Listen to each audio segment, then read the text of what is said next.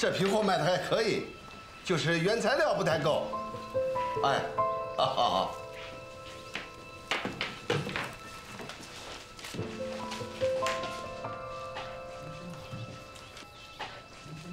你们厂长姓什么？姓陈。陈什么？陈江河。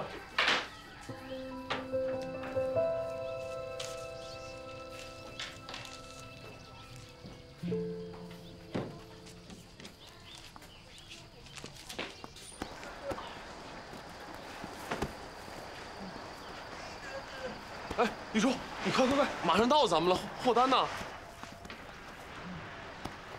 我买，走回家。啊？不是，怎么了？谁欺负你了？没事，回家。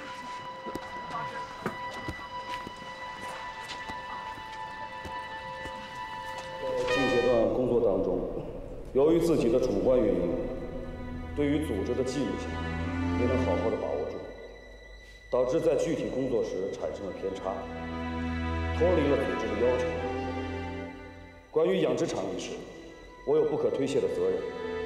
虽然当时养殖场的情况10万火急，购进大麦解决了猪饲料急缺的问题，可是大麦是县里统购统销的物资，我这样做违反了政策，有损党员干部的形象，造成了不良的影响。通过我这几天的深思，我深刻认识到了自己的错误，认识到自己在工作当中不要凭主观想法和客观状况而盲目行事，要多考虑组织原则，加强组织纪律性，要注重党员干部形象和社会影响。有违背组织原则的事情不做，有违反组织纪律的事情不做。作为一个受过高等教育、投身祖国建设事业的年轻干部，我要深刻地反省这次的错误，争做一个合格的年轻干部，为党的事业而奋斗终身。我检查做完了，请求组织批评。等一下，这件事情从头到尾是我做的，为什么他来做检讨啊？要做应该是我做才对的。臭小子往自己身上揽责任，不是有病吗你？你说他是不是有病？这件事情从头到尾是我做的，为什么他来做检讨啊？要做应该是我做才对的。臭小子往自己身上揽责任，不是有病吗你？你说他是不是有病？你干什么？跟你有什么关系？你别给我逞英雄啊！怎么是逞英雄啊？当然跟我有关系了。各位领导，大麦厂是我联系的，车是我联系的，钱是我经手的，他没有动过1分钱。要做检讨，真的是应该我做才对的。哦，这么说这件事儿整个都是由你引起的了？是我做的，要罚你们罚我好了。但是我有一件事情我不明白，我想问问你们，请问，如果我们没有做这件事情的话，养殖场就不能那么快的拿到这些大麦，猪就得饿着。如果我不做这件事情的话，那些大麦就得沤成肥料，变成垃圾给浪费掉。如果我不做这件事情的话，是不是今天谁都不用来做检讨了？我叫金毛，大名陈江河，跟谁说话呢？我没跟你说话，我在跟领导讲话，跟你有什么关系啊？谁要和我低头？把他轰出去！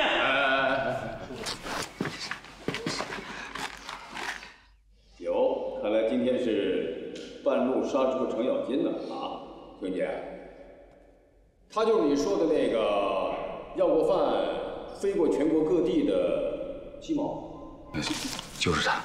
哦，来，鸡毛啊，你到台上来，来，上来。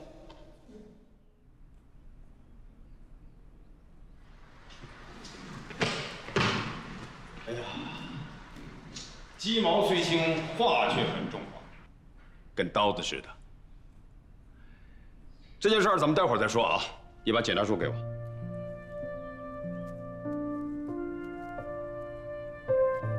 这就是我们大才子写的检讨书啊，文采奕奕啊，有逻辑、有观点、有论据、有总结。这就是我们培养出来的大学生吗？培养了那么多年，学会写这种文章了。我不知道在座的各位是庆幸啊，还是悲哀？把这个大才子逼成什么样啊？刚来的时候生龙活虎、意气风发呀，现在也学会写这种官样文章了，学会夹着尾巴做人了。倒是这位陈江河，这位鸡毛办了件大实事啊，刚才又仗义直言，说了几句大实话。各位啊，谁出问题了？我们这里出问题了。我们天天想着怎么不捅娄子，不要给领导制造麻烦，可是谁又真正想过解决问题，让老百姓实实在在的富起来？金毛啊，以后可不要单打独斗了啊！要相信政府吧。好，现在我宣布一件事情：经县委研究决定，从今天开始，我们将给个人商户颁发经营许可证，准许个体工商户进行工商登记。太棒了，是不是？太好了！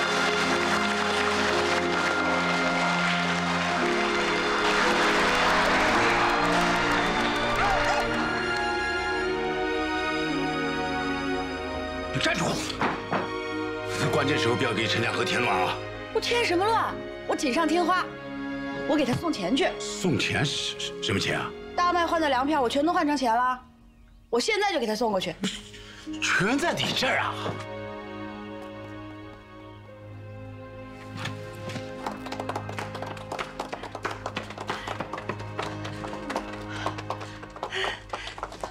那个，同志，你得让我进去一下，我得给那个人送钱。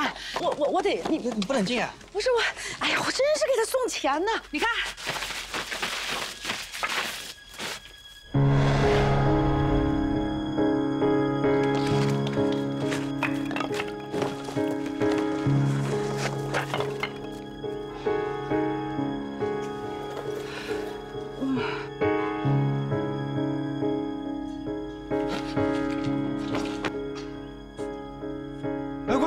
快来拦住他，把他抓起来！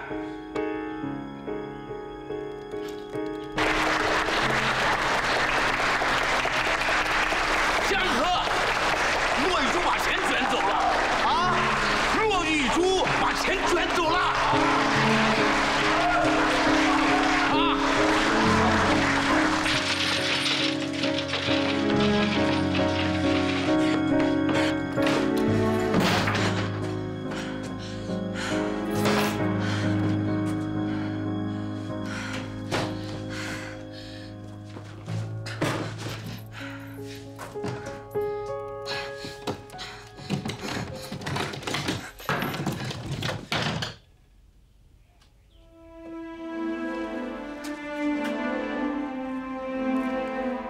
闺女，再给爸一次机会，等赚了大钱，咱爷儿俩一起过好日子。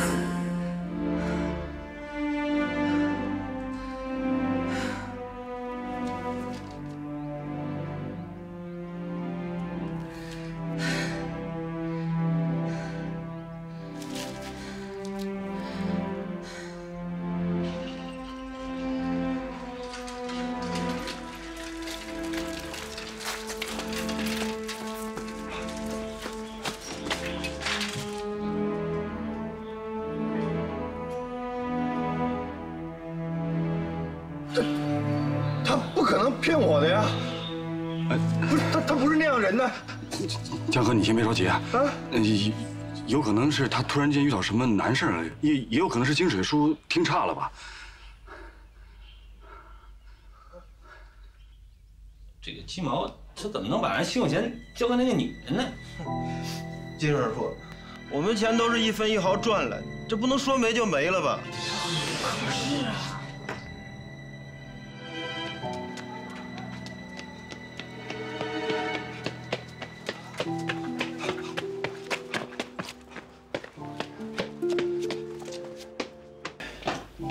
哟，金毛回来了。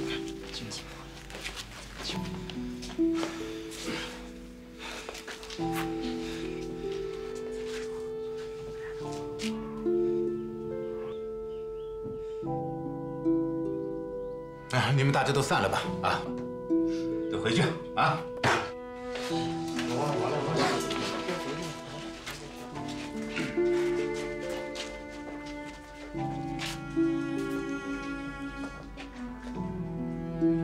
金毛，找着他了吗？朱子，我刚才说什么来着？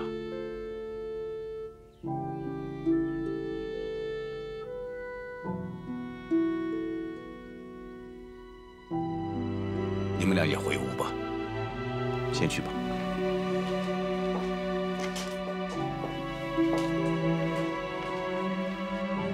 说钱的事您别太担心了，骆玉珠不会做出那种。有叔在，就没人敢问你要钱，啊！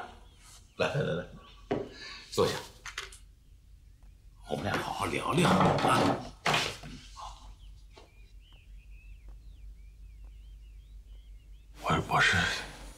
我是觉得他可能出事了。我不管，他是死是活跟我没有半点关系。金毛，你现在是个要成事的人，书记亲自给你带了天花，哎，县里哪个人不认识你啊？你听叔一句劝，你跟上这个女人会毁了你的前程的。叔，咱们就不要劝这个事情了，我肯定是要先去找到他，咱们再说，好吧？听叔劝你一句话，这个女人她瞄准的就是一个钱。这不可能吗？她爱的就是钱。至于骆以珠，谁不知道，1分钱掰成8瓣，1分1厘她都要赚的。眼下都快要到农忙时期了，乡亲们都要拿钱，买化肥、买种子，还购置农具，拿什么钱？啊，他们大家伙都来找我询问，我都把他们给压回去了，让他们不许再提钱的事儿。现在是你人生道路上的一个关卡，我让他们就是打碎牙齿也要往肚里咽，我就拆了房子卖了，也要把他们给堵住。千万别说，我肯定，我想尽一切办法，我把钱先弄到手，然后第一件事一定是先把乡亲们的钱先填上。哎呀，这是后话，我们陈家村几代人才出了你这么一个诚实的人。叔，我们先不讲了。你回来。不是，我老觉得他要出事，我先找到他再说嘛。哎，你回。等啊，一顿。我要。见过罗大力吗？走，全上，别弄，你帮我带个话行吗？就说他女儿在找他。走，来，走，过一遍。哎，这么慢呢？快一点，说，快！啥事啊？哎，你打开。自己要不要？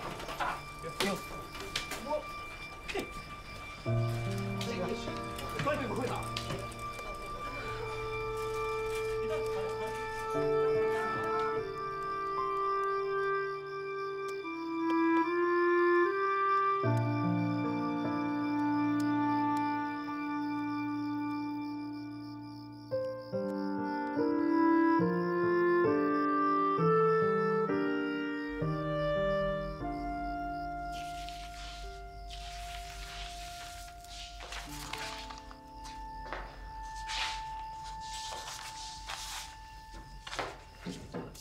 人还是没找着，先吃饭吧。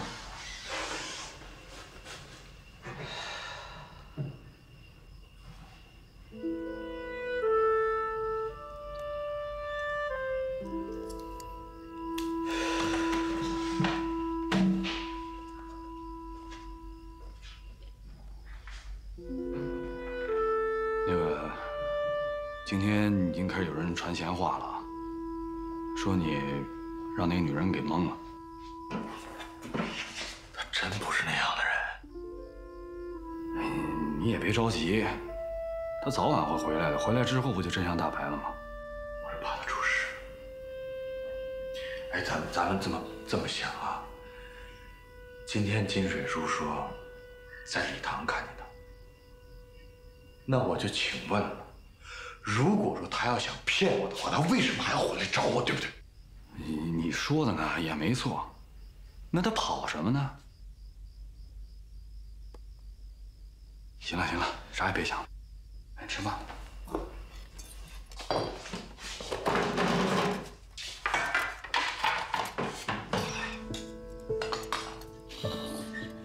当然了，也有可能是遇到什么突发事件啊，来不及给你解释。哎，你干嘛去？我先上他们家看看去。别，你回来，你把饭吃了，踏踏实实睡一觉，什么事明天再说不行吗？哥呀，我吃也吃不下，睡也睡不着。我这嘴多的呀。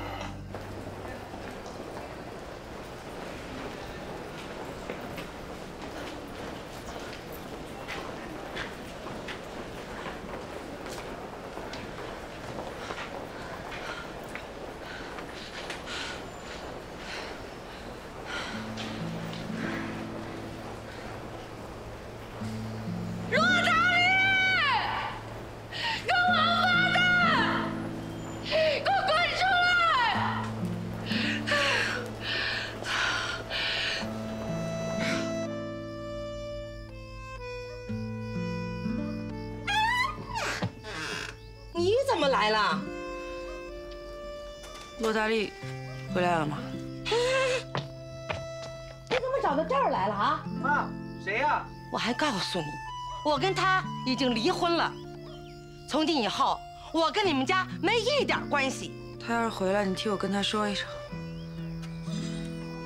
他要不还我钱，咱女儿活不成。我永远不想见他。哼！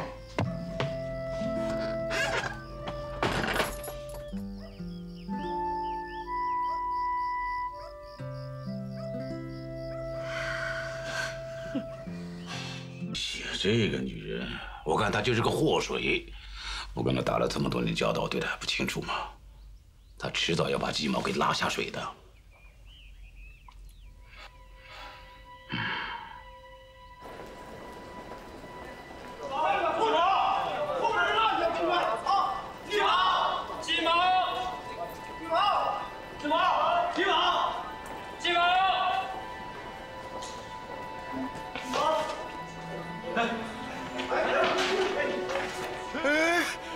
哎呦，把我找得好累呀！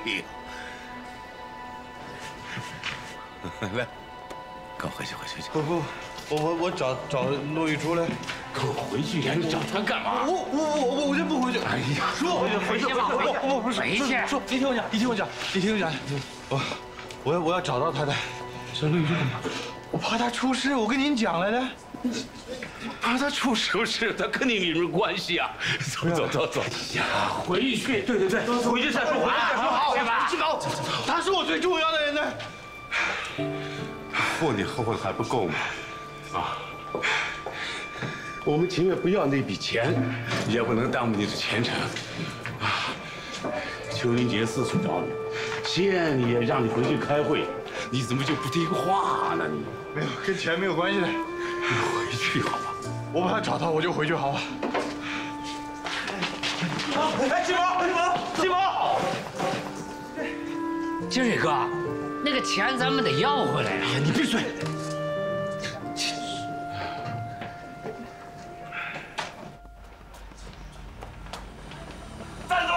站住！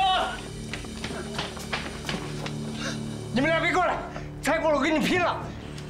干嘛？女儿，你别过来！你别过来！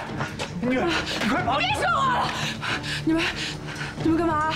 你爸输了钱，是用钱来还呢，还用人来还？别动他！我他妈跟你拼！爸！来人啊！有流氓！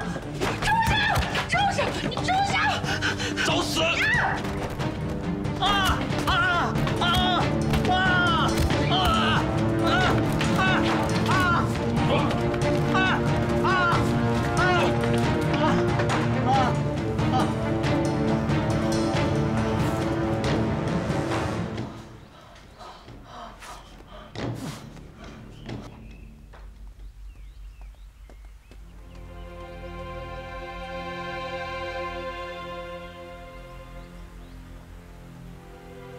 骆玉珠，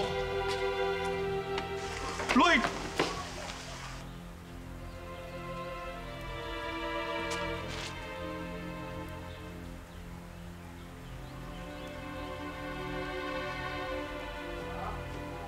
罗玉珠呢？你罗玉珠什么人啊？我是他朋友啊。罗玉珠呢？罗玉珠涉嫌诈骗，我们已立案了。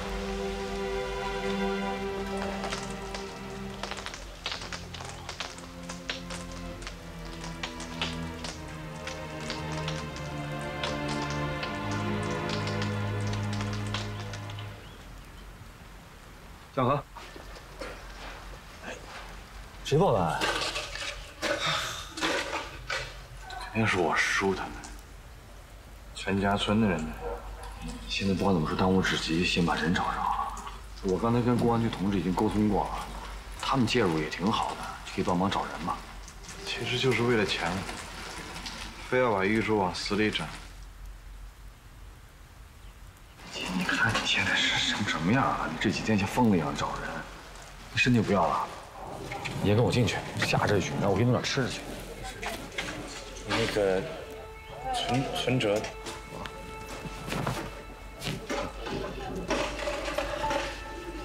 自行车钥匙能借我吗？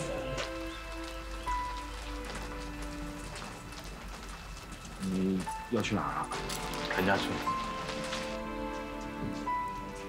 那个现在雨下大，路上滑，你骑车慢点啊。知道了。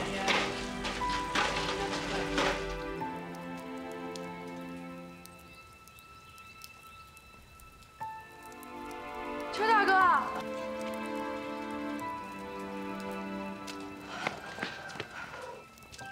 哎，陆玉珠，你去哪儿？你怎么搞成这样啊？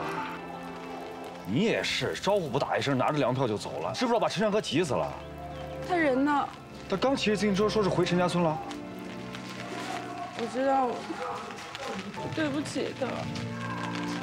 怎么了？到底出什么事儿了？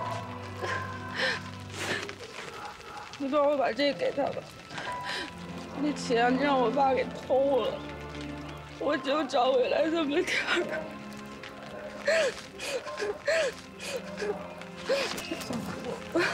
我自己给的。玉珠，谁报的案？能给我站出来吗？谁呀？ 金蕊哥，我实在熬不住了，赶集的时候顺便去了趟公安局。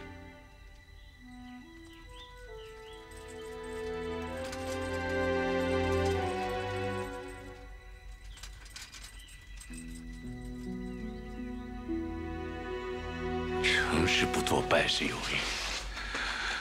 我当时怎么讲的，你就没听明白吗？事情闹大了。 鸡毛是要受牵连，他一辈子就会被你毁了啦，知道吗？啊！我媳妇儿天天念叨，天天念叨，那钱要真的回不来，那大家那怎么了？大家，金水哥，你就别说他了，就是因为相信鸡毛，家家都把央乡里的钱都拿出来了，这眼看就要农忙了，买种子钱都没有。 没种子钱，来金毛回来，金毛，不知道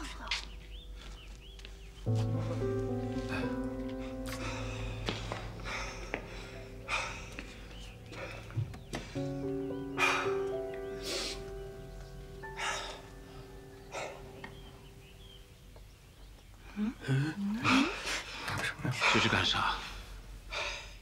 我存折。 我所有的钱都在里面，可能还差一点，剩下的让我慢慢还哈。这是啥？用不着啊！哎，你这拿乡亲们当什么了？我欠乡亲们的，那不让我还的话，拿我当成什么嘞？那鸡毛哥一回来就带着我们大家赚钱，爸，我们家明明还有钱呢。什么？ 我在骆玉珠家里看到警察了，没关系，但是我想跟大家说的是，骆玉珠不是你们想象的那样子。不讲这个了，大家的钱一分一厘都不会少你们的，大家放心吧。什么时候钱能拿回来呀？是啊，家里都没钱了。对呀，你说这没准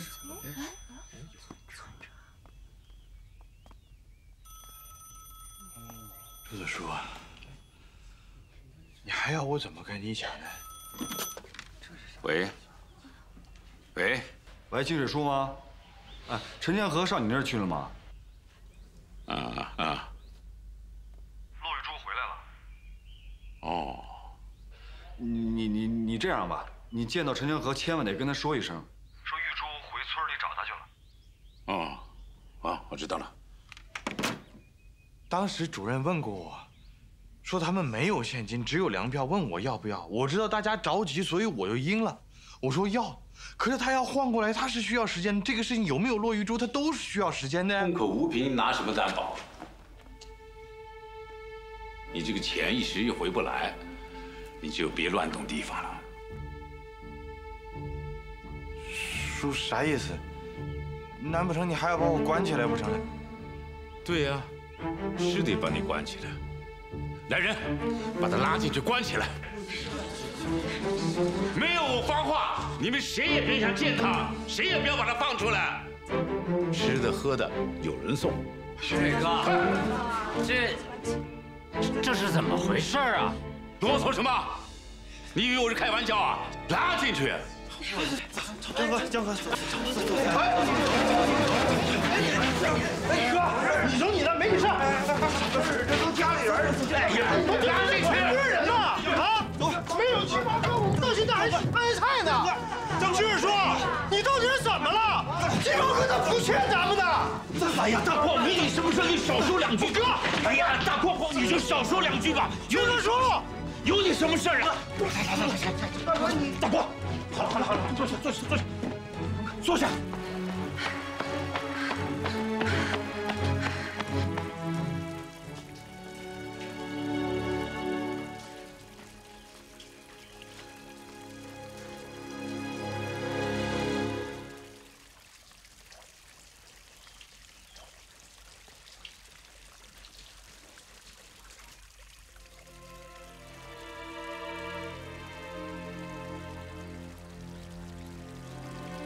江河在哪儿？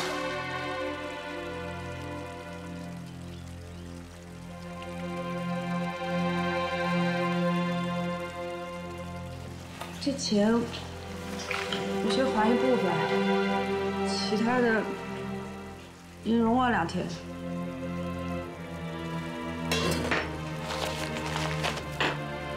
这钱怎么会在你这儿？江河在哪儿啊？你坐下。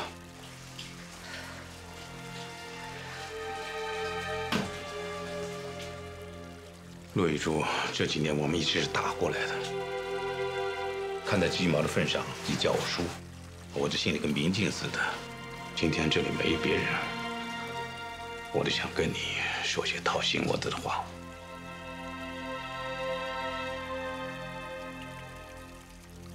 您说，公安局正在抓你，是鸡毛报的警。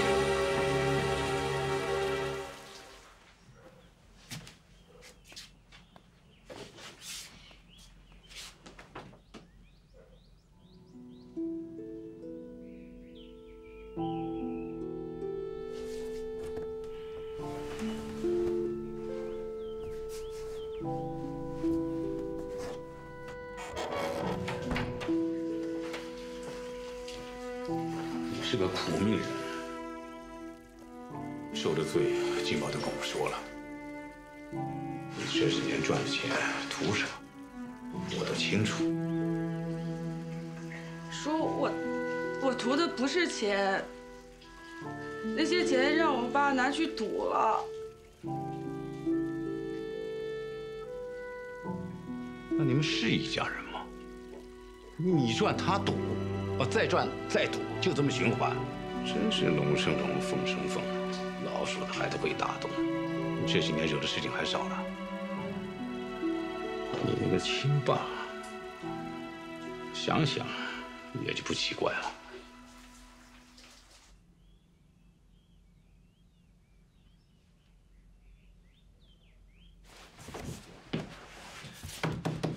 朱子叔，啊，你过来。干嘛呀？刚才我叔接的谁的电话？我也不知道。你去问问他。金毛，你就别为难我了。去问问怎么了？金毛必须要和你撇清关系，这你不用怪他。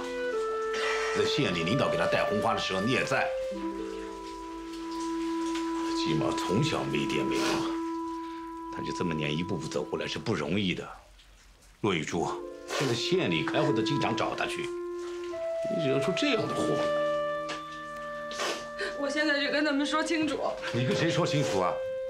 不把你抓起来就算不错了。你们俩是一伙的，这跳进黄河也洗不清。我们想来想去，这前头到处找你，也找不着你。骆玉珠，你别怪他狠，就怪你自己不争气。退一万步讲，从小就拿金毛当自己的儿子看，教他本事，帮他传手艺，可就是为了能够得到他作为我的上门女婿。你半道上倒杀出来了，我一步一步给他安排的前程全都给毁了。我没有为他，我都是为他好。你这都干了什么？你就是给他惹事添乱，现在没钱了，他的红花也白戴了，你还堵上人家的门去。是他把钱给你拿去的。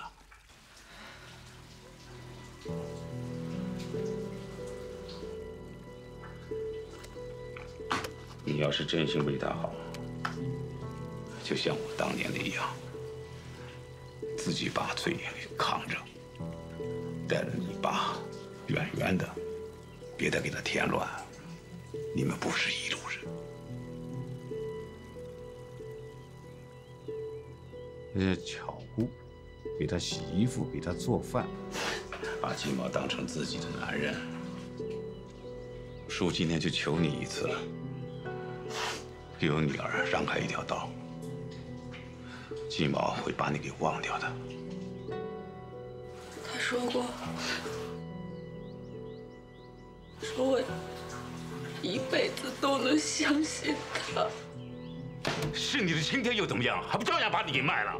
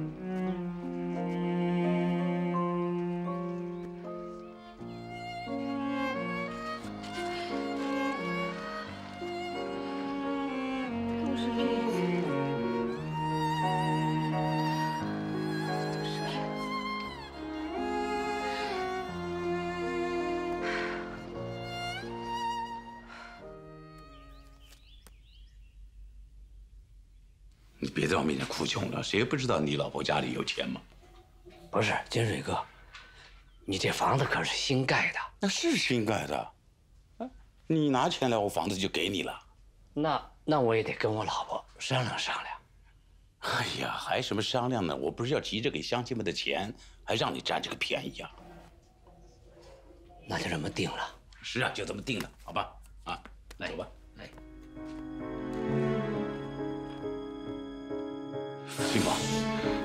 叔求你了，叔已经把房契拿出来了，把刚盖的屋子就卖给了柱子，这钱我也替你给乡亲们还了。我是怕你不依，才把你锁在这个地方的。我自己有钱，我能还的。我就是要你这个人，只要我们一家好好的过日子，你对巧姑好，这房子又算什么了？又算什么啊？聘了你，书给你备好了，婚事也就不用你操心，就是委屈了你们俩，就在老屋成婚。在老屋成婚。我知道鸡毛的命是叔给的，我知道我对不起，我知道我欠，但是这个事情咱们真的，你使不得，不能这样讲的。就当是你是还我这么多年来养你的情，行不？我们用别的办法还好不好呢？陆玉柱已经不会再回来了，你就忘了他吧。你跟巧姑好好的过日子，行不行？就算是我把骆玉柱忘了，问题是我忘不掉啊！一个大活人怎么能说忘就忘呢？好，就算是我把他忘了，那巧姑能答应吗？就算是巧姑答应了，我也答应了，你觉得我跟巧姑我们俩能幸福吗？巧姑喜欢的人不是我的，我也不喜欢巧姑的。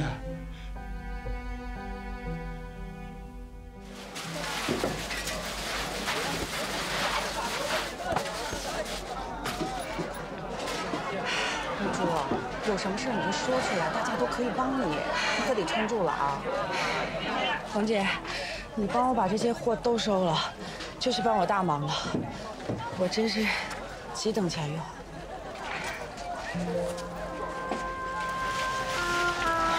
这可是你所有的货，你往后怎么过呀？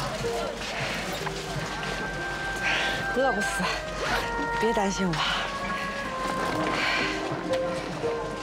这些年，多亏你跟姐妹们帮着我。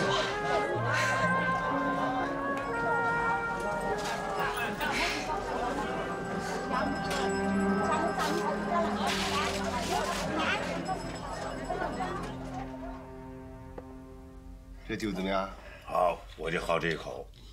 啊，我在想，等我们闺女结婚办事的时候，我要多订那几箱子，我们几个老哥子们好好的喝一喝。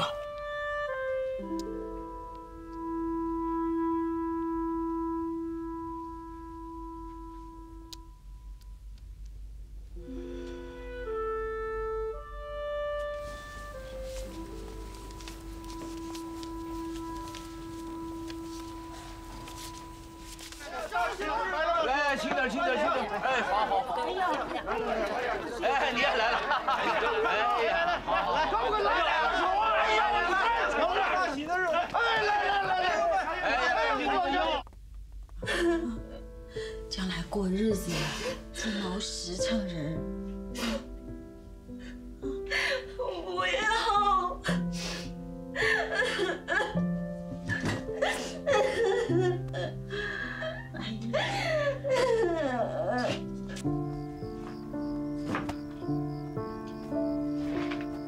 鸡毛啊，一会儿叔啊还得把这门给锁上。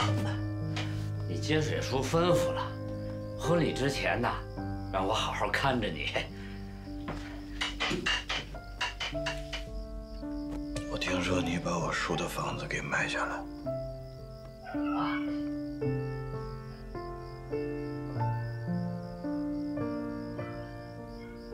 太会发财了。哼，要说发财呀，可比不了你。你那空手套白狼的本事啊，叔是永远也学不会。我回来就教会你们这个了。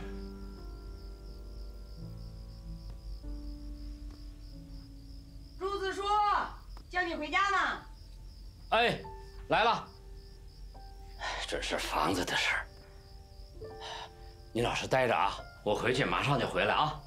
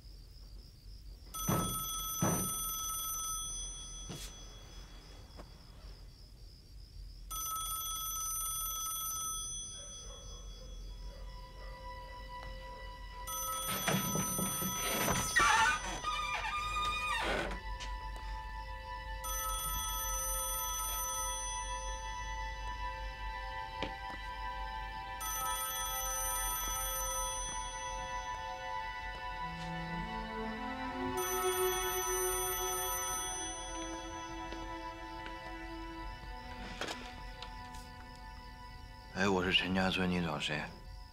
哎，江河是吧？是我哥，是我。哎，见到玉珠了吗？没有啊，怎么了？啊？怎么玉珠没去找你吗？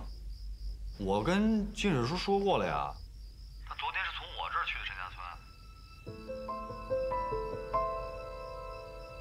村。喂，你听见我说话了吗？你是昨天中午打过来的电话吗？对呀。他跟我说你不在，然后我就把电话挂了。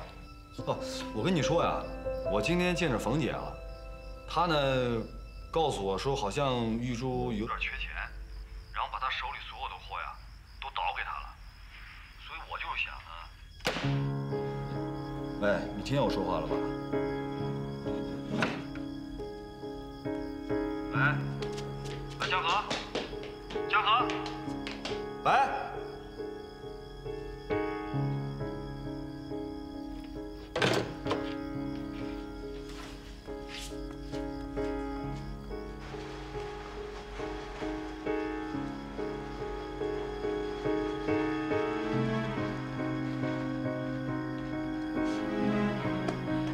金毛和巧妇真的要结婚了？是啊，我看见喜字贴上了，彩礼都备好了。哎呦，真好！打小看他俩就般配。是啊，没错啊，金水哥每天都笑得合不拢嘴，就等着抱大孙子呢。是啊，是啊，谁都想抱。是啊，你家呢？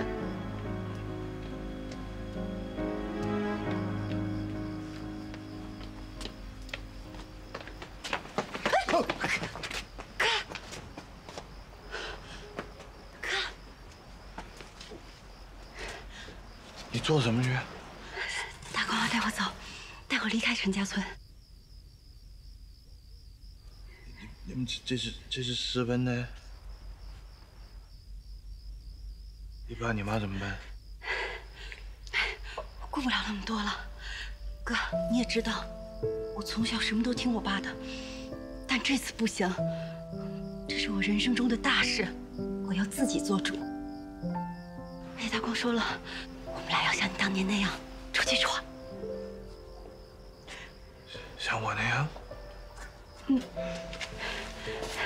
对，不管多苦多累，只要我们两个在一起，那一定差不了。可你说呢？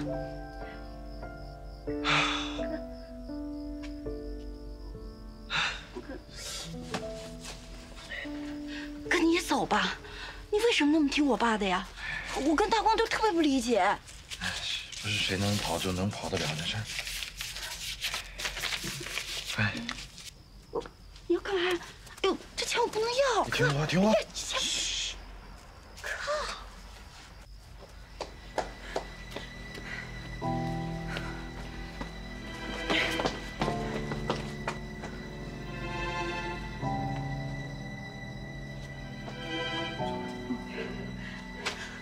哥，那你帮我跟我爸妈好好说说啊！我走了。哎。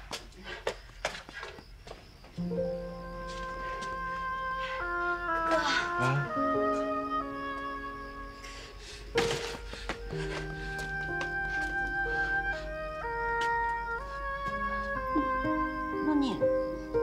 那你好好照顾好自己啊。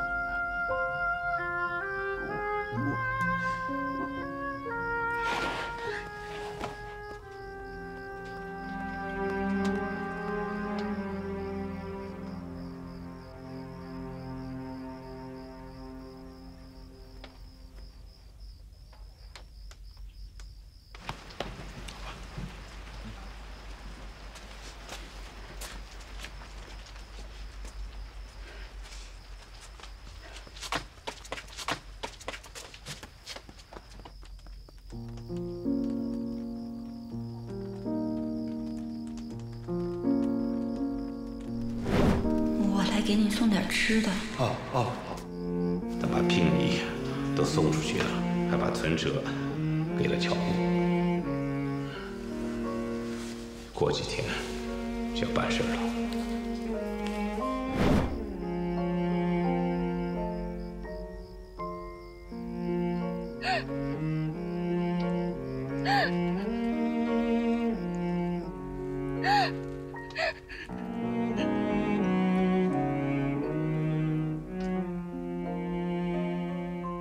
上哪去了？上哪去了？你不清楚吗？你赶紧去找。都是你逼的。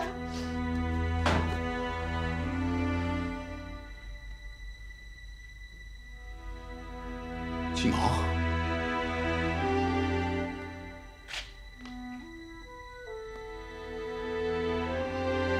你怎么？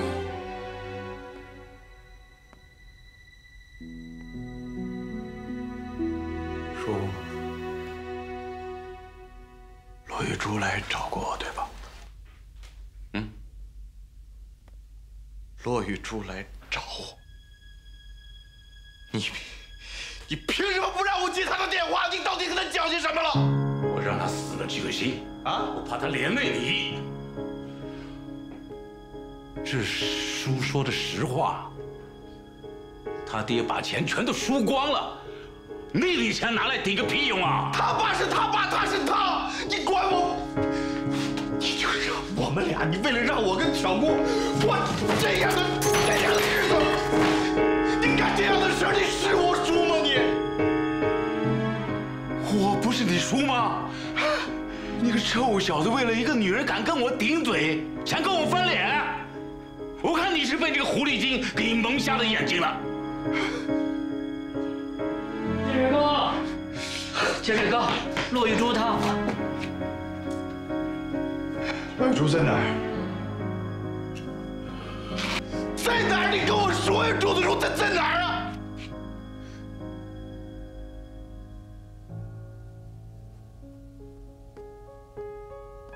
你回来！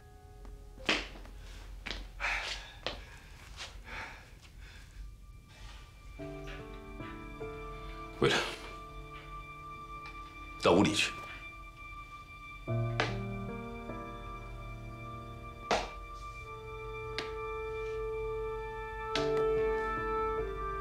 你回来！你给我回来！你敢跑出这个院子，下次就别想再回这个陈家屯！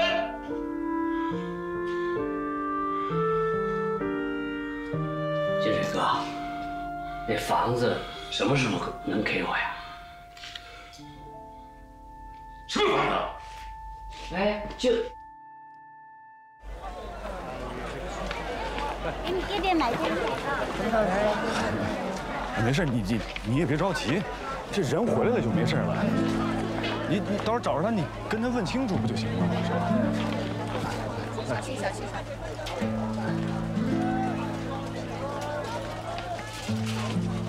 冯姐，哎呦，你可来了，我正找你呢。玉珠昨天晚上把这个拿过来，让我一定要交给你。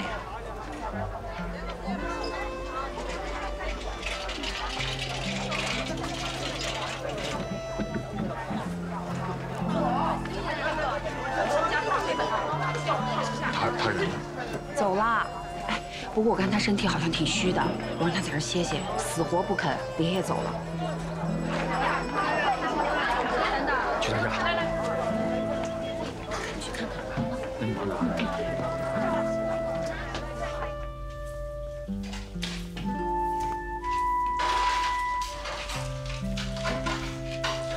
麻烦问一下，骆玉珠呢？这房他不租了，你谁呀？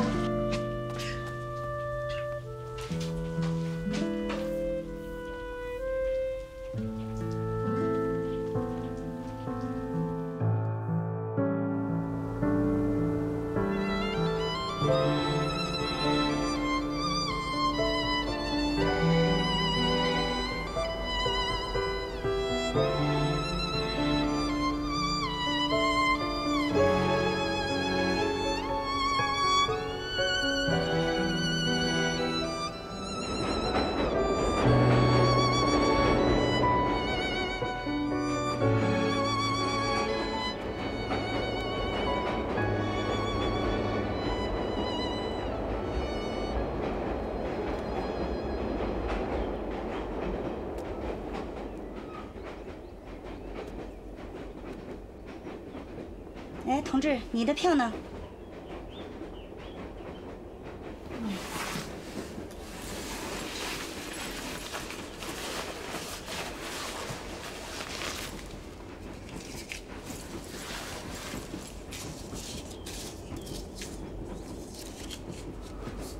我补张票吧。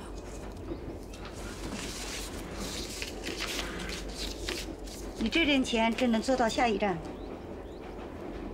下一站是哪儿？江西赣州。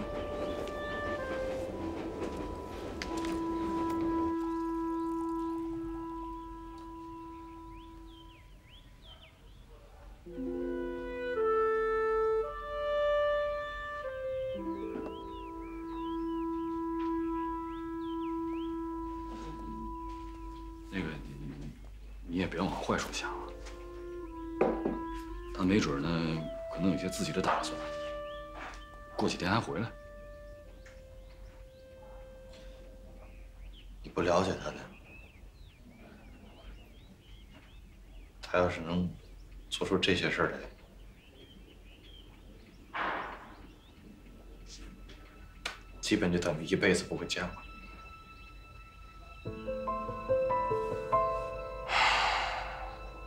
就你们人性子够烈的，能不烈吗？从小没妈的孩子，能被亲爹卖给人贩子，现在又被骗成这样，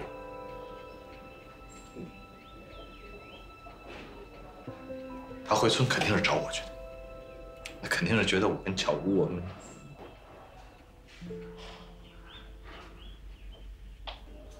一辈子不会见我的。你说这金水叔这干的叫什么事儿？简直就是个老糊涂。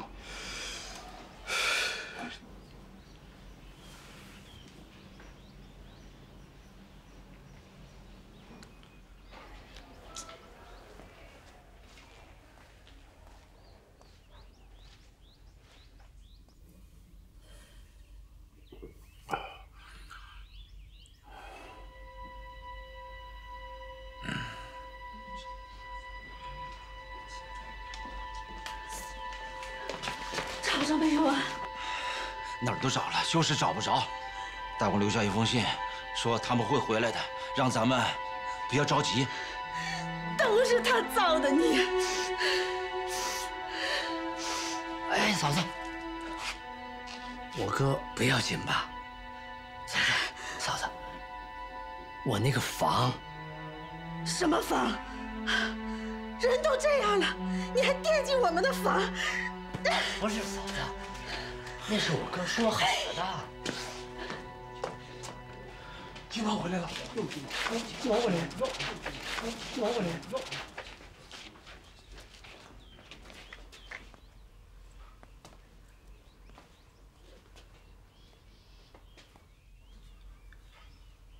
罗玉珠还钱了。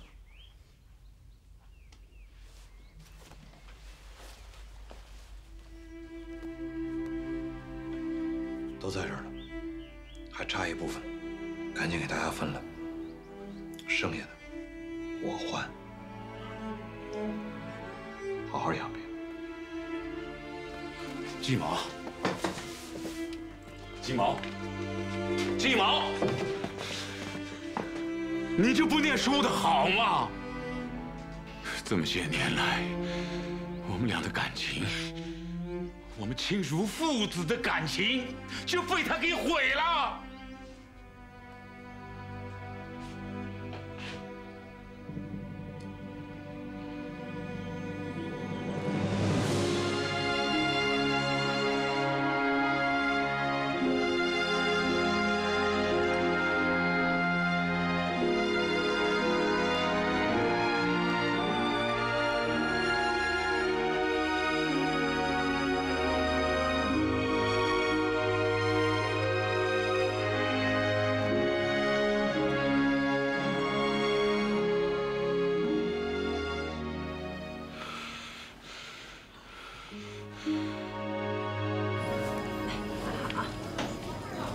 花生瓜子方便了啊，卖烧饼了啊。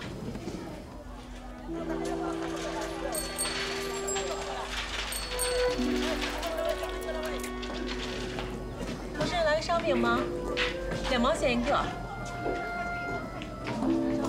哎，好，2毛钱一个啊。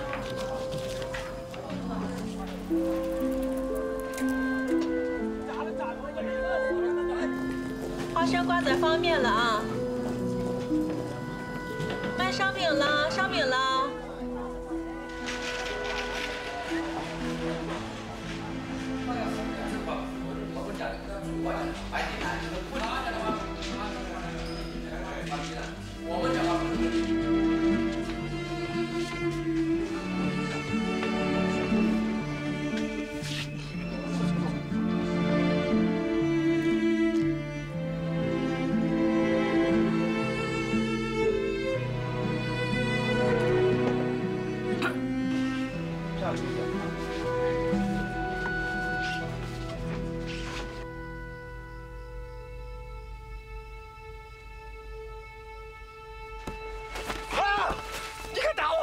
我好歹还是你老丈人，你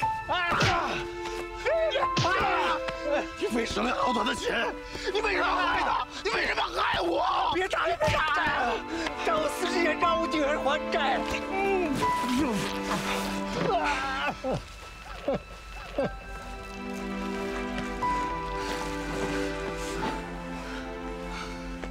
我对不起你，我对不起他妈。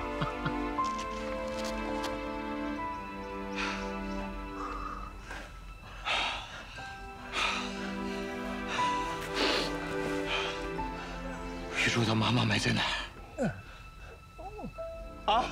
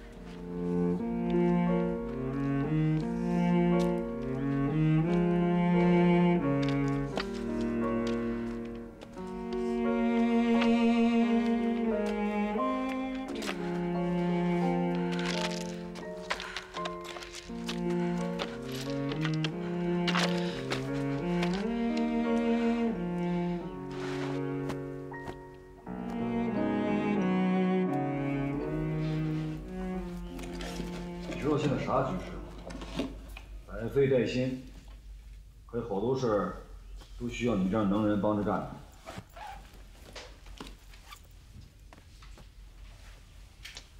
那谢书记点名让你出谋划策，还不耽误你挣钱，你说你是干嘛呀？你知不知道未来几年的义乌将会有天翻地覆的变化？你能不能别那么傻呀？那我也得去找他呀。无论怎么着，我都得去找他。你如果说找上几个月找不着呢？接着找。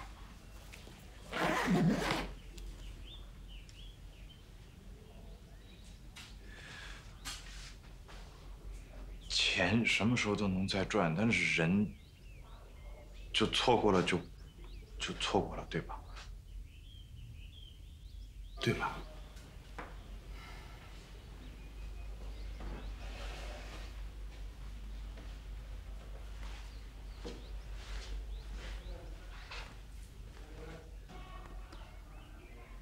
既然你都这么说了，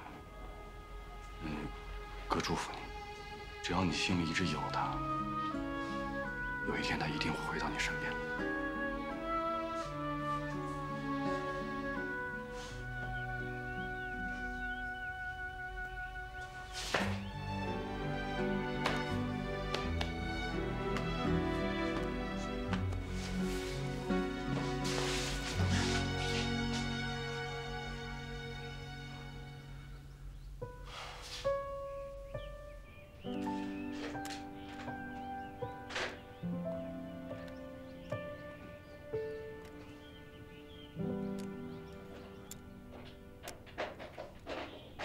师傅，哎，照相还是取照片啊？取照片啊。哦，我想起来了，我给你找一下哈。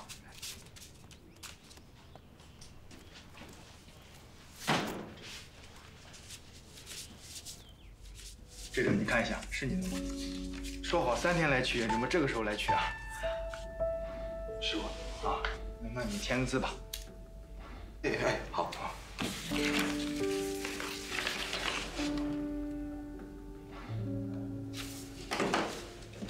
谢谢，慢走啊。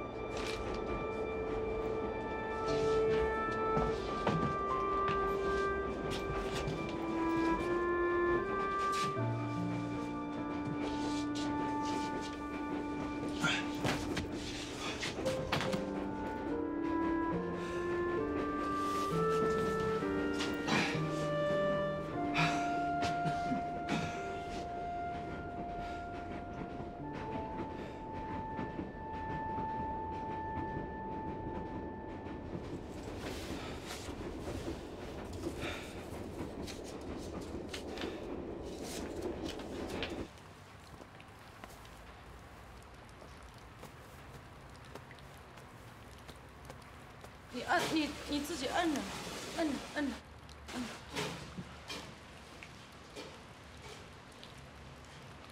你是谁啊？我怎么在这儿？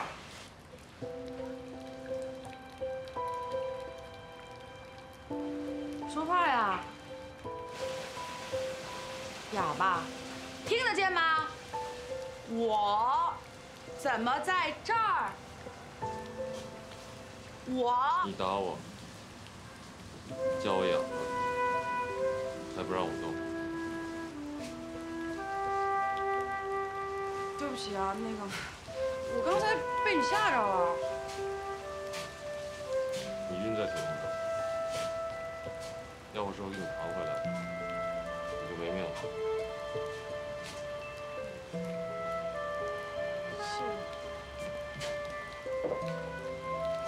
吃吧，我是这儿的板道工，不是坏人，你不用害怕。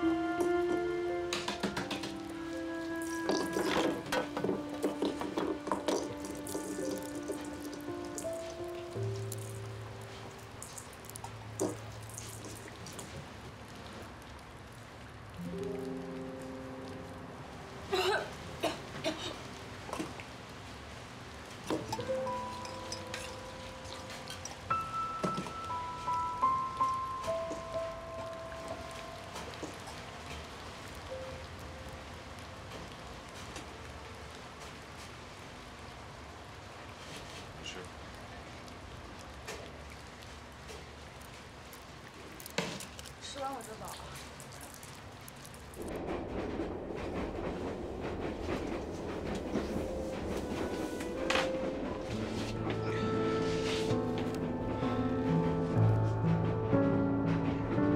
知不知道今天什么日子啊？什么日子？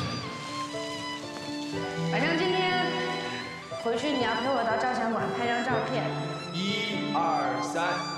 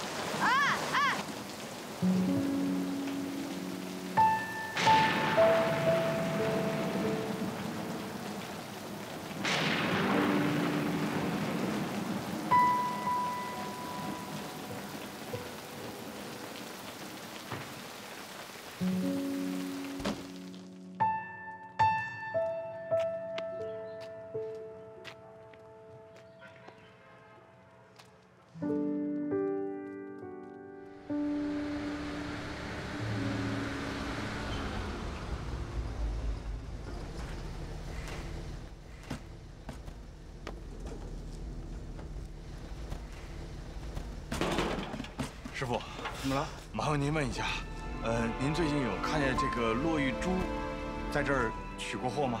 谁是骆玉珠？这个，他呀，很长时间没来这儿了。谢谢。走吧。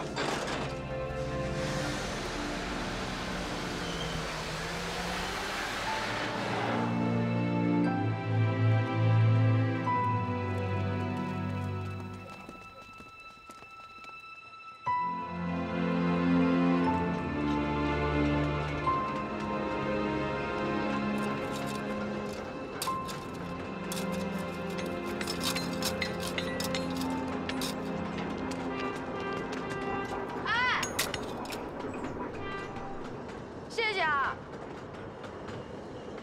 我走了。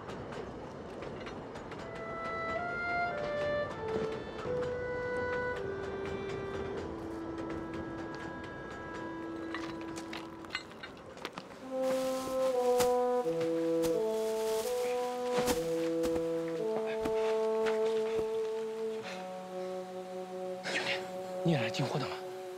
不是，你等一下。这个人你认识吗？没见过。啊？没见过。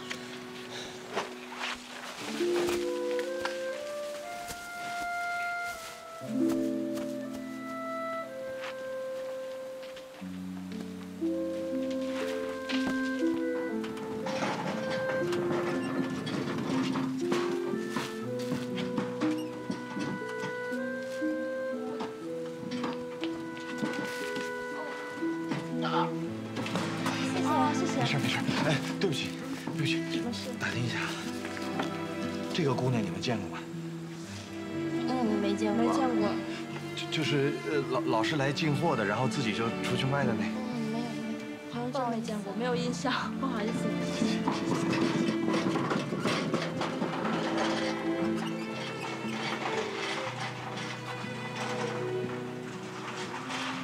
我想把这张照片翻拍成50张，越快越好。哦，那得加钱呢。多少钱？你说。是这样的，翻拍照片呢是1块钱3张，不过3张呢是按3张算。你这是20张，7块钱，再加上这个加机费2块的，总共是9块钱。谢谢你。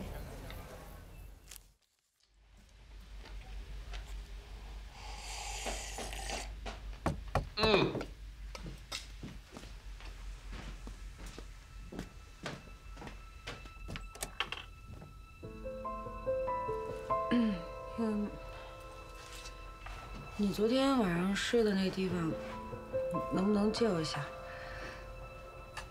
我实在没地方去。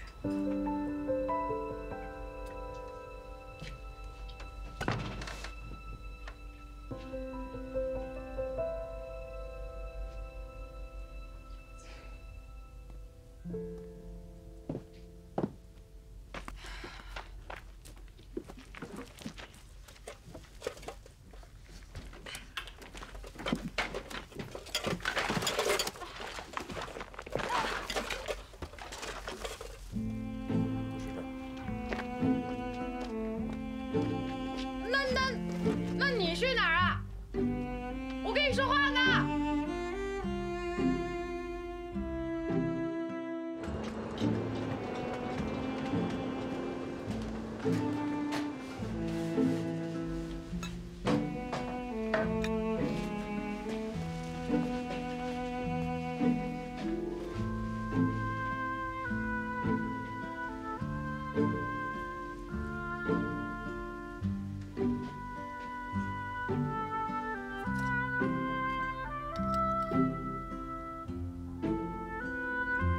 米饭你自己蒸，水高出米1个手指头，这样蒸出来的米饭不软不硬。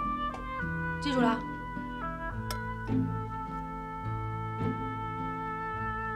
带我去看一下昨天晚上你睡的地方。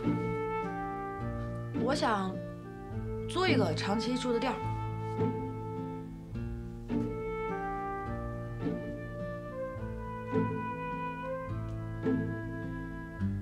行吧，我走了。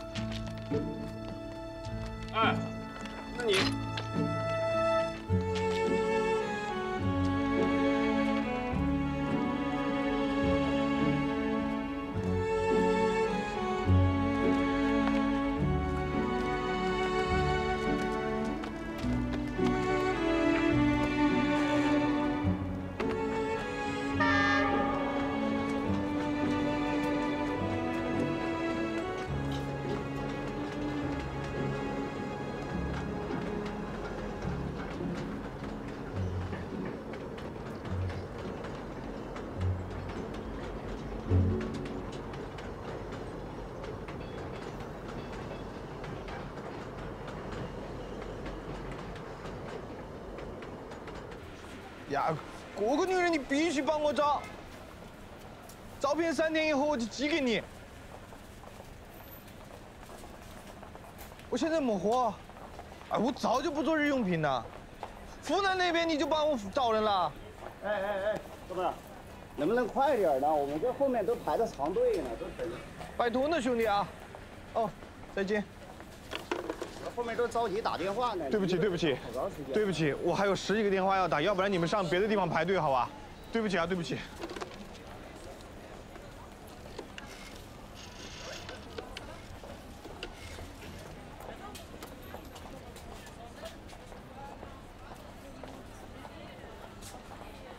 哎哥，哎我陈家河，115的陈家河，115卖暖壶的陈家河，哎想起来了，我对，哎我求你个事儿啊，你帮我找个人呗。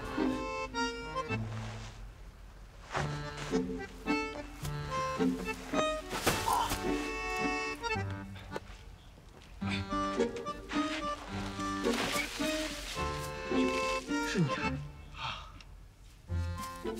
哎，下面有人，换个地方让。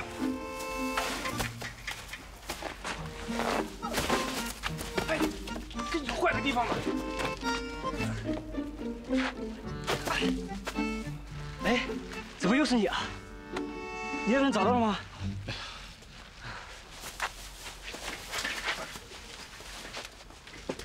后边还有吗？你看。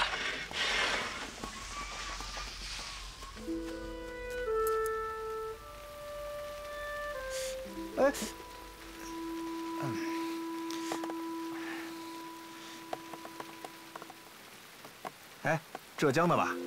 看你这挑子像浙江的。我大石头庄的，你呢？是陈家村旁边那个大石头庄吗？中间隔了一座石桥。哎，对。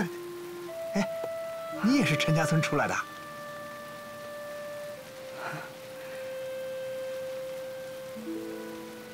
陈家村有个姑娘叫巧姑，你认识吧？认识啊，那是陈金水的女儿，现在也出来了，现在到这边跟她男人一起卖手套。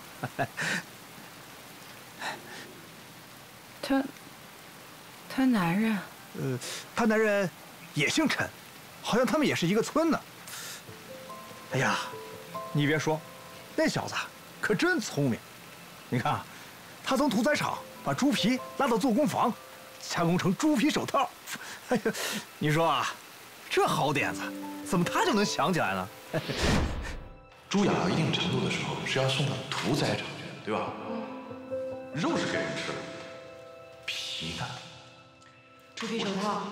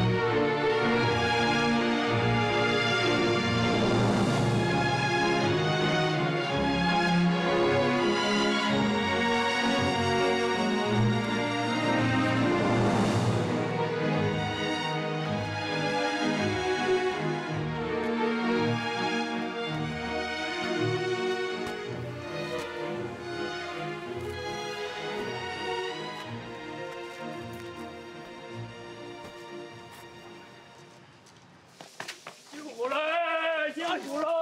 辛苦喽！快快回来！快来点苦啦！快点点快来人呐！快来人呐！快来人救我救火呀！快来点苦啦！快点点快点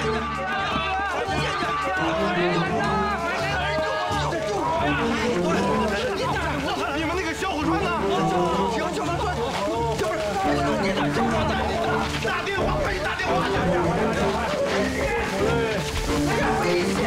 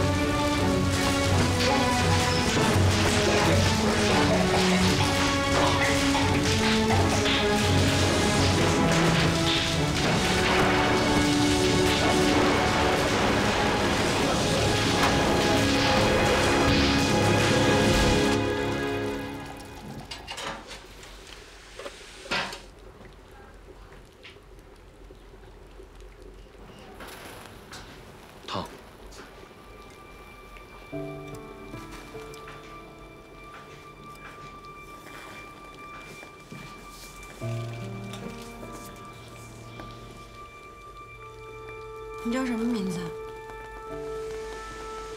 王大山。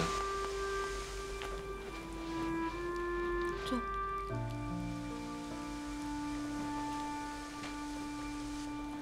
多大了？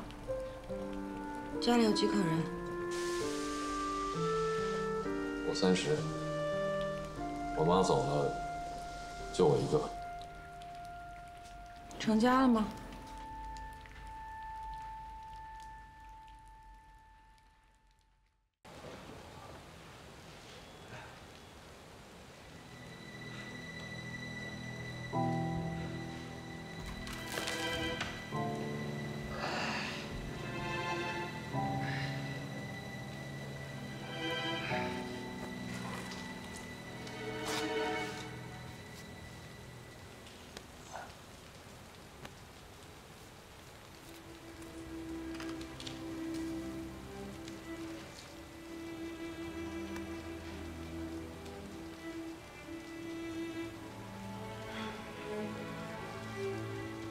小的时候，我就住在那个蛙场附近。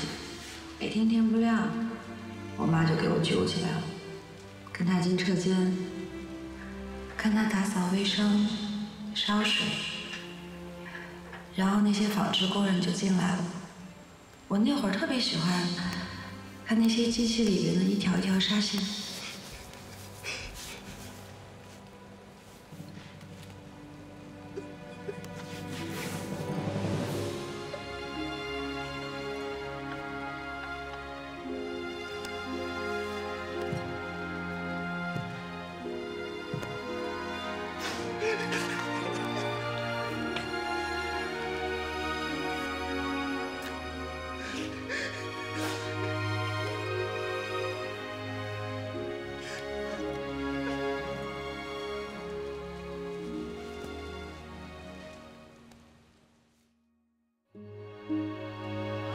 多亏那小伙子了，要不咱们厂可就完了。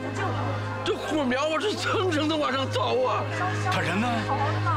还在里边呢。啊，还在里边？严站长，看看。小伙子，好样的，了不起啊！你是咱们厂的党人，救火英雄。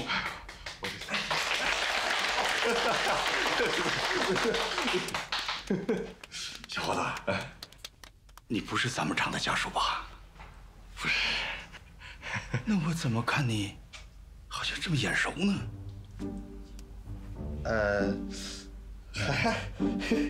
快，哎，洗，把工作服给换上。好，来，哎。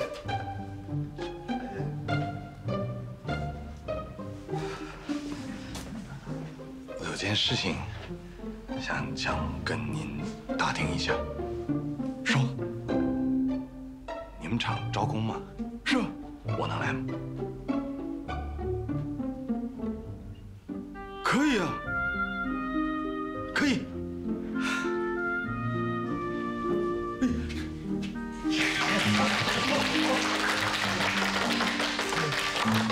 小伙子，好样的！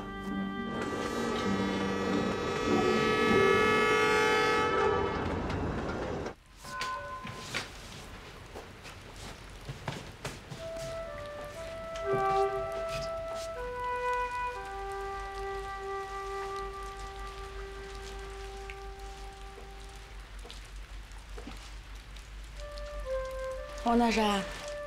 啊。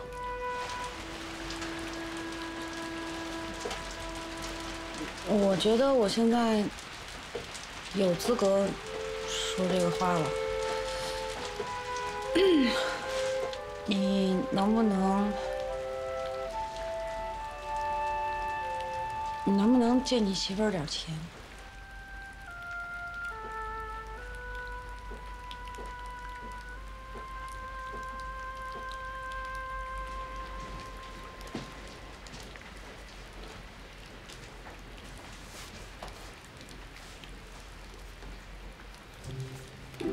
我早就跟你准备好了，以后这家都是你的。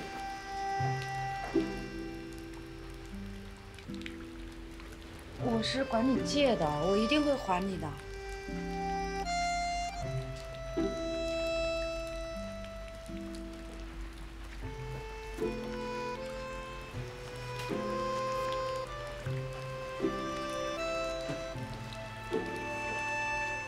你不问问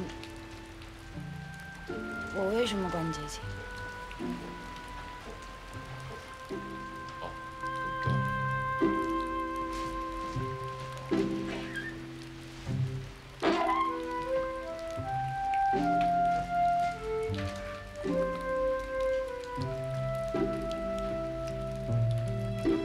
这个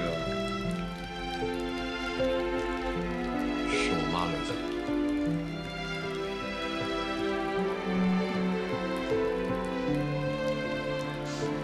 你帮我带。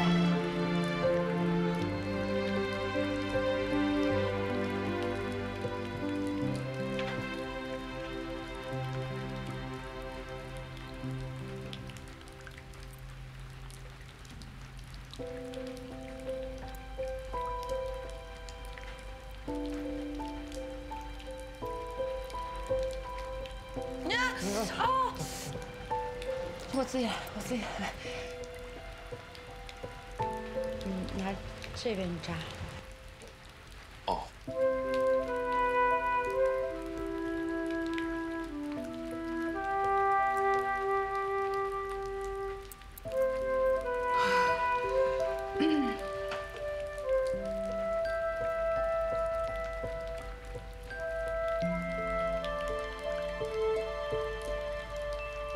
好看吗？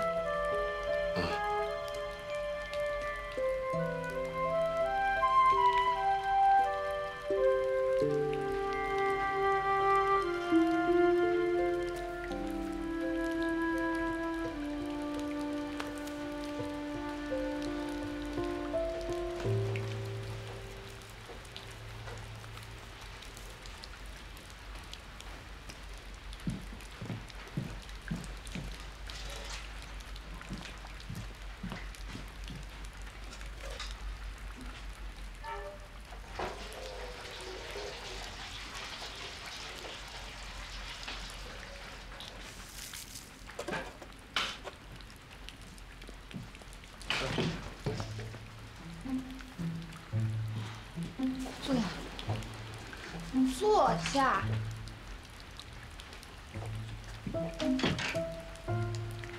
拖鞋。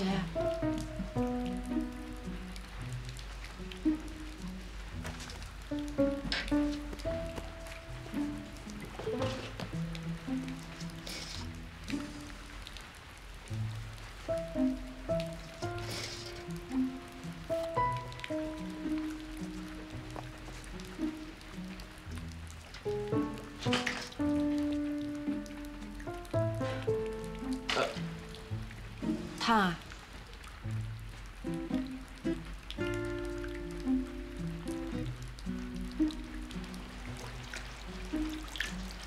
从今天开始，我就是你媳妇儿了。你踏踏实实去上班，我会给你洗衣服、做饭，给你洗脚。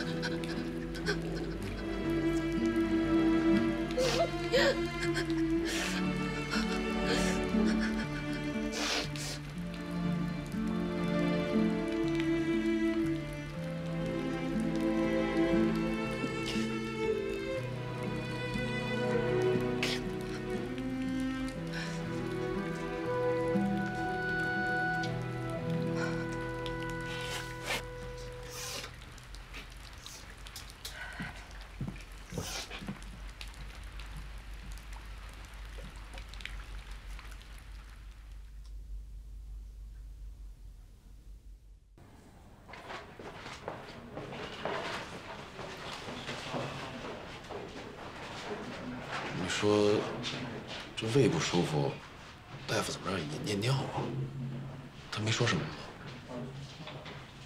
没说。哦。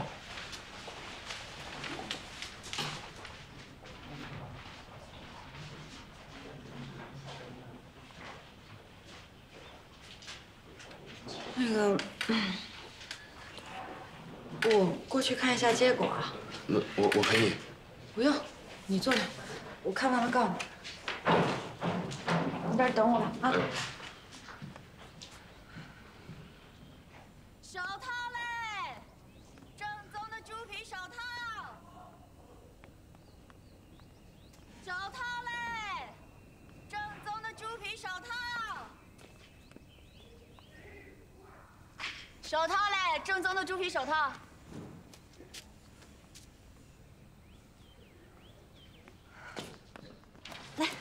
你喊呀！手套嘞，正宗的猪皮手套。大点声！手套嘞，正宗的猪皮手套。像我这样，手套嘞，正宗的猪皮手套。你都喊上房了。你说谁上房了？你才上房呢！你真的是。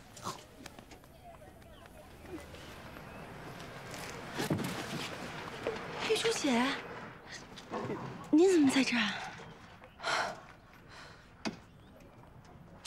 陈江河在哪儿啊？啊，陈伯，陈江河在哪儿？我哥他……啊？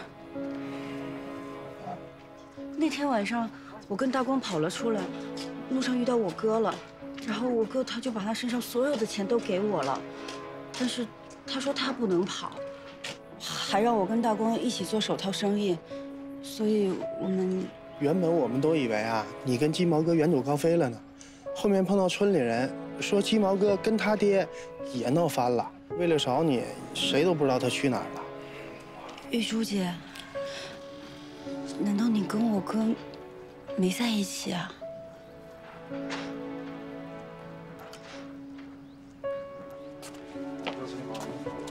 工商来了。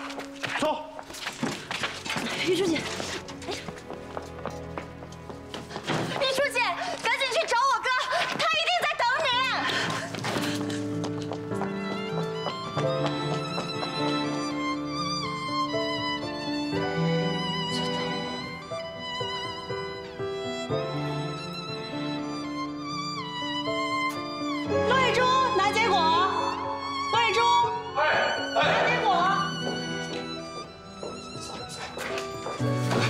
他什么人？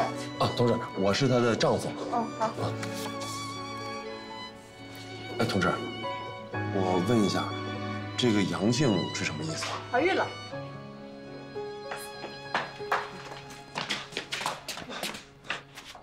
玉珠，玉珠，玉珠，玉珠，我们有孩子了，我们有孩子了，我要当爸爸了，玉珠，我们有孩子了，有孩子了。我见到玉初姐了。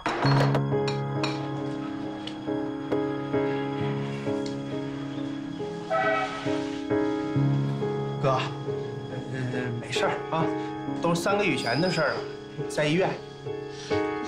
后面还有一个男的，他还把他给搂住了。什么呀？这是我哥，我得跟他说呀。你怎么不让我说吧？还有，我们村里的人说，每个月都会收到玉珠姐汇来的钱。上面写的地址是江西赣州，具体的位置，就不清楚。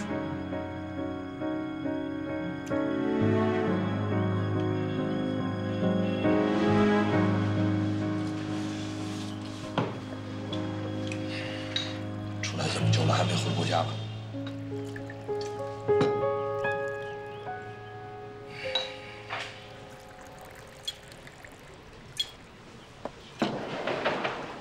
吃吧，吃完回家。什么事儿这么着急啊？啊，私事。啊，老袁，我不在期间，厂里有什么事你帮我盯一下好吧？没见你这么慌过啊！从你进厂到你接手这个厂子，出了那么多的事儿，你没见你像今天这样。拜托。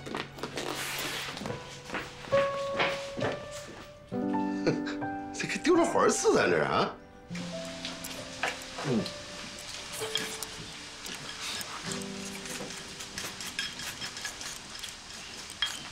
慢点吃。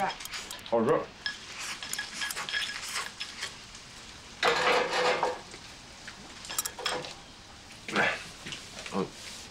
我吃完了。我今天晚上值夜班，你自个儿在家把门插好。又替别人值班吧？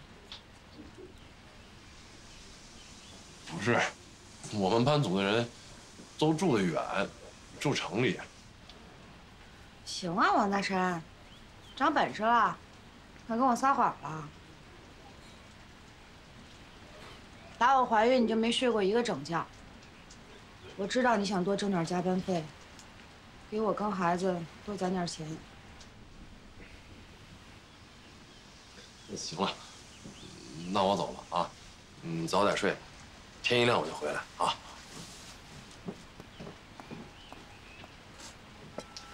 大山，我想在车站附近摆个摊儿，卖点袜子啊、吃的什么的，反正离你巡路的地方也近，这样咱俩还能互相有个照应。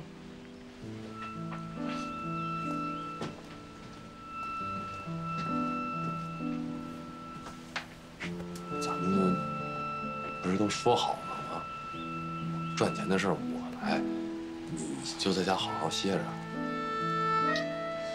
我这次也不是完全为了赚钱，我在家闷得慌，你就当让我出去透透气儿，行吧？啊，行不行？我一个人在家闷死了。当你答应了啊？说话。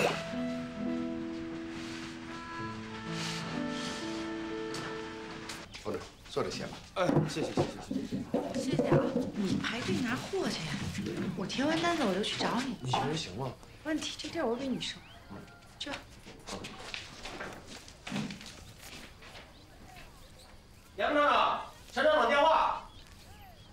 啊，转过来吧，我在销售科呢。哎。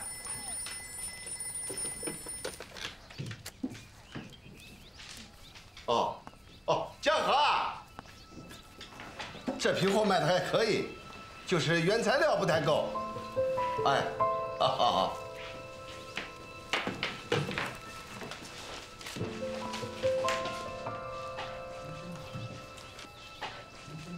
你们厂长姓什么？姓陈。陈什么？陈江河。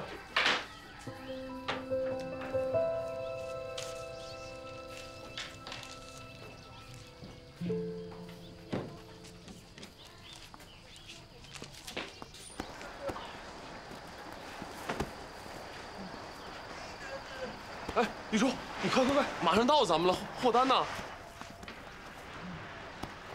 不买，走回家。啊？不是，怎么了？谁欺负你了？没事，回家。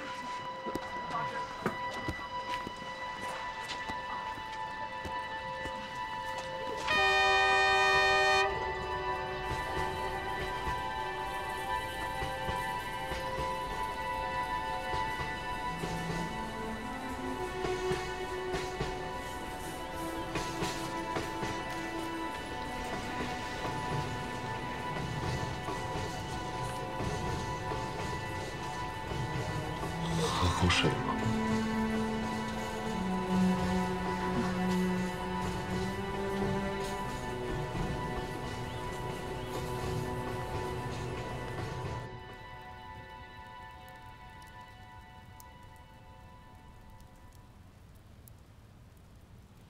你睡了吗？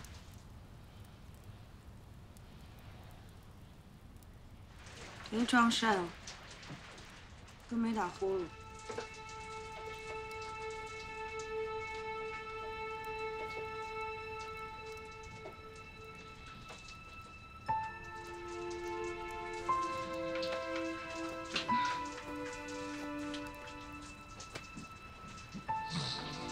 国山，你怎么不问我今天遇见谁了？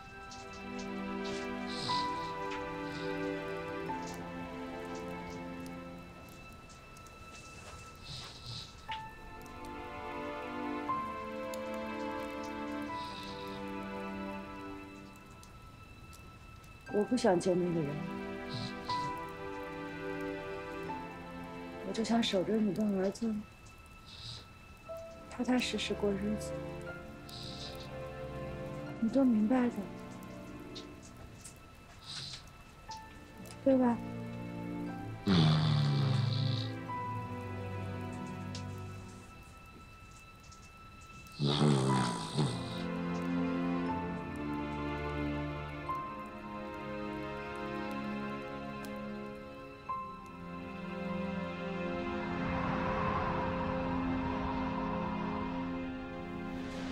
这个开饭之前啊，我先请严副厂长和我一起给大家拜个年啊！瑞雪兆丰年，此时此刻我们的窗外雪花飘飘，预示着我们厂明年肯定会更好啊！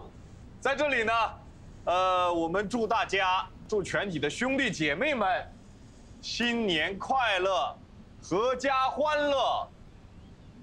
好，不，你一句话都不讲啊！好，大家辛苦一年了，我给厂长在这里给大家拜年了。新年快乐！来，有酒的端起来喝一杯。来，新年快乐！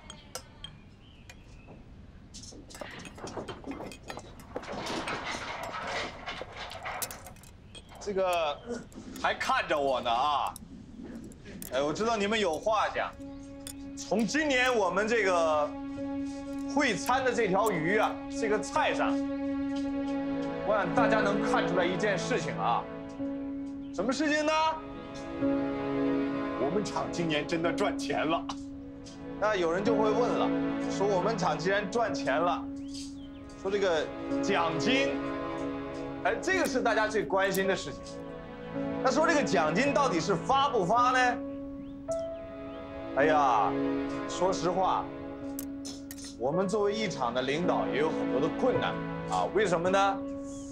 因为按照上级的这个指示精神呢，这个事情肯定是不可以办的啊。但是我们斟酌了再三，思考了再三，啊，考虑了再三，厂长，研究啊，您就别卖关子了。好，我讲痛快话啊。经过我们慎重的考虑和研究，我们特此决定。小李，你先把门关上。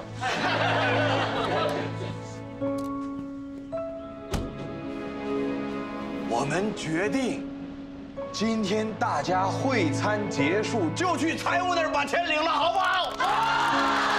来一份。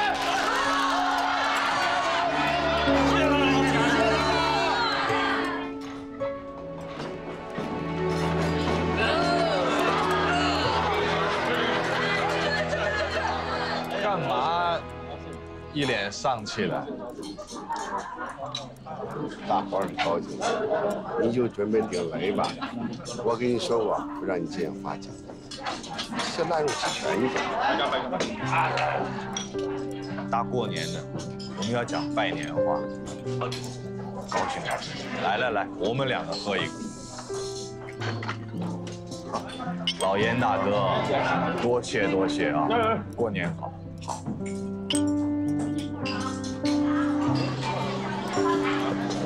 来，我先敬这一桌啊！我先敬你们这桌，来，来，端起来，小奖，来，这一桌喊一个1、2、3，干了！1、2、3，干了！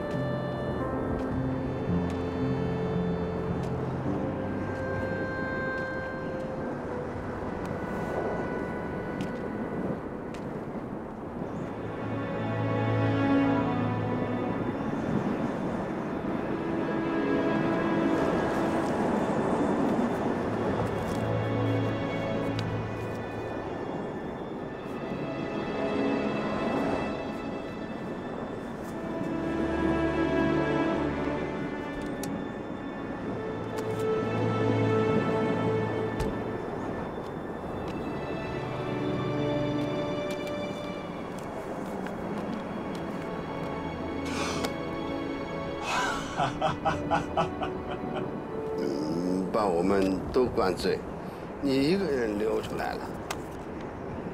哎，这个好像哪见过？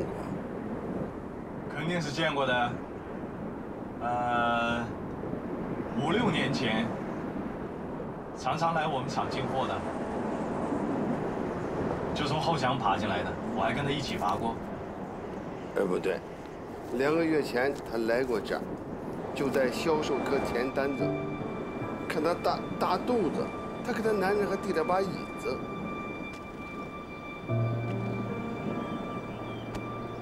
老爷，别跟我讲玩笑话了。没有，我的记性好，就是他，2个月前来过这儿，就是你出差那几天。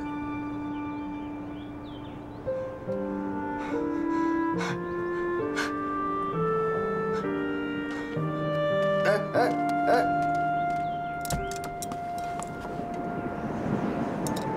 你们谁能给我找到这2个月的取货单？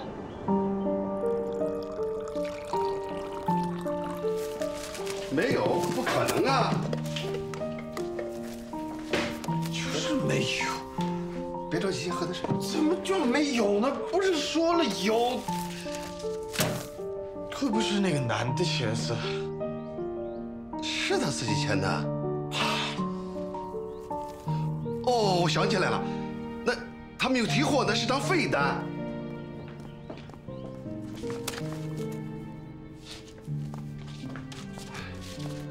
在这里边，你找一找。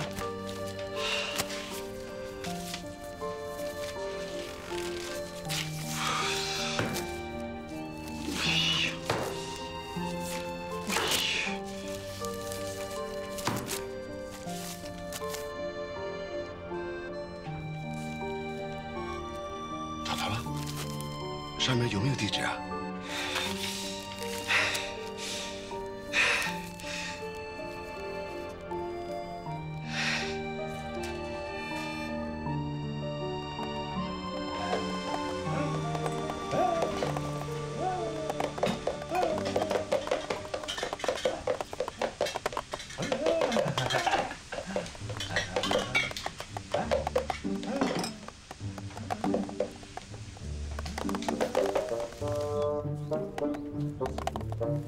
大山，哎，大山，啊，你的钱，还你。谁的钱？你忘了？刚结婚的时候我管你借的钱啊，拿着。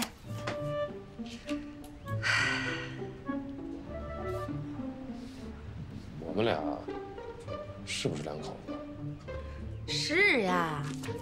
哎，干嘛你？差点给我撕坏了，长脾气呢。哎，儿子，儿子，儿子，妈妈在这呢。